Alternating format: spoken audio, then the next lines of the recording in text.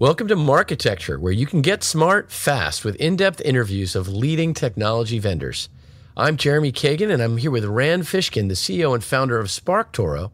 Rand has also been a great contributor to my classes on digital marketing at Cornell and Columbia, so I want to thank him for taking his time here today. Jeremy, great to be here. Let's dig into the product. So can you tell me a little bit about SparkToro and what the product does generally and a couple specific use cases? Sure. So first off, SparkToro is incredibly simple. It's just challenging to build it, I guess you'd say.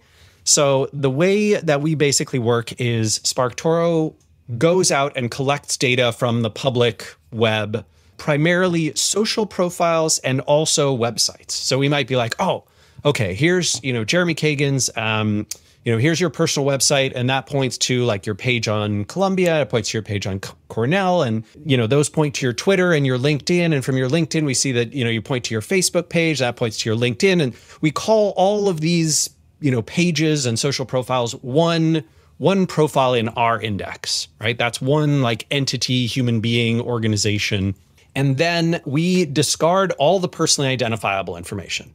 So we don't want to know your name. We don't want your address. We don't want anything that could tie you to you.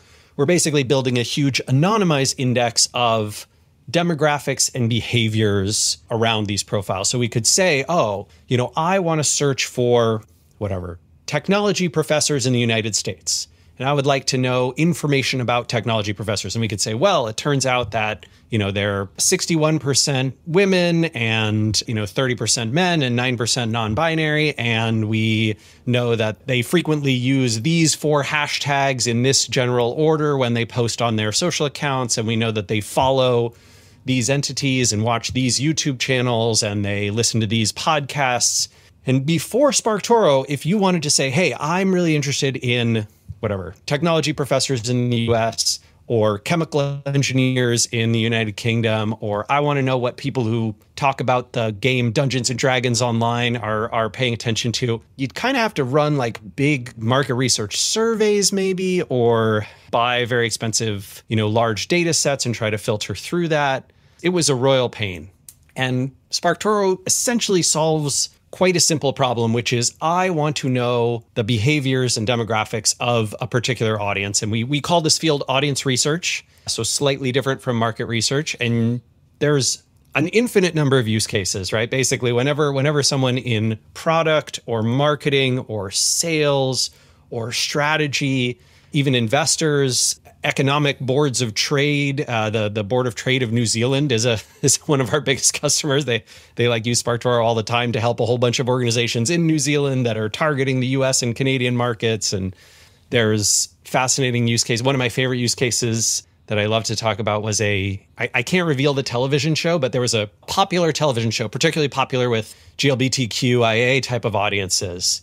And this show had been canceled by a network that was previously running it, and it got picked up by one of the other streaming services. And the pitch to the streaming service used SparkToro data to basically show who the audience was for this show, and the fact that this audience was one that they had not yet captured with their other programming. And so it was kind of like hey, if you want to bring this audience to your streaming service, here's 1 million people who are passionate about this show, and here's all their behaviors and demographic data, and you might want to pick up the show. And they did. So I think the show got renewed last year and production is starting now. Quite exciting.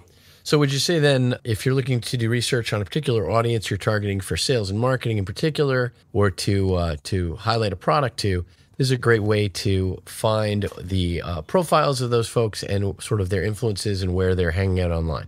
Yes to the last 3 things, no to the first one. Okay. Meaning, so SparkToro will never say, here's a list of whatever. If you're interested in technology professors in the US, here's a list of them. We will never show that. Your name won't be on a list. What we do is anonymize and aggregate the profiles that you search for. So if you said, I want to find people who, are interested in Dungeons and Dragons, right? The tabletop game. We would not show you a list of who those people are, but we would show you anonymized data about what they pay attention to, what they follow, what they do online, words and phrases they use, hashtags they use, podcasts they listen to, YouTube channels they subscribe to, social accounts that they follow. All of that data is what SparkToro shows you. It does not show you the actual profiles themselves. That's for two reasons. One is privacy.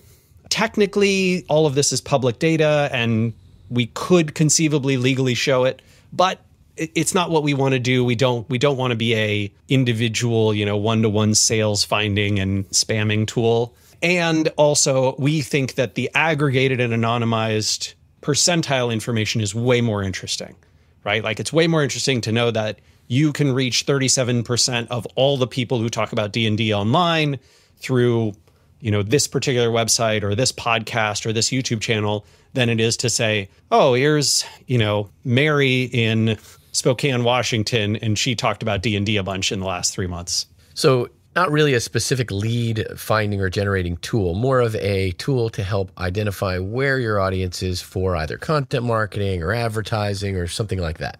Yeah, exactly. So it can tell you things that you might do on the strategy side, product strategy, right? Should I be building for this type of audience or this type of audience? Is the audience familiar with these pieces of terminology or this kind of terminology? Do they talk about these things? Do they use these hashtags, right?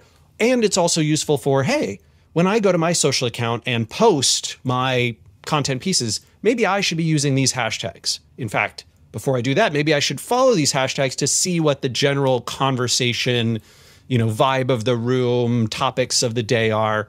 Also very important if you're doing, direct social media marketing. So which accounts should I be following and engaging with? Which ones should I try and get to amplify and promote my brand? Where are the conversations taking place, and what are those conversations?